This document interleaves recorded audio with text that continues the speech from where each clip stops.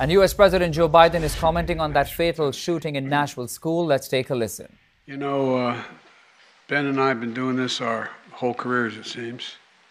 And it's just, it's sick.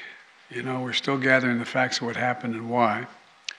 And we do know that as of now, there are a number of people who did not make it, including children. It's heartbreaking, a family's worst nightmare. And I want to commend the police who responded incredibly swiftly, within minutes, to end the danger.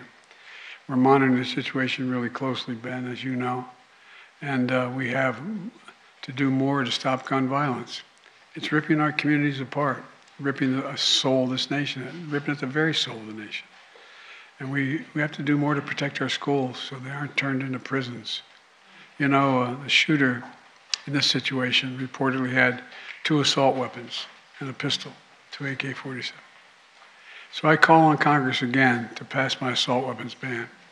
It's about time that we began to make some more progress, but there's more to learn. But I just wanted to send my concern and hearts out to so many parents out there. I've been to so many of these sites, as Ben knows, by virtually every one. And one of the things you folks should, I know you do know, but you should focus on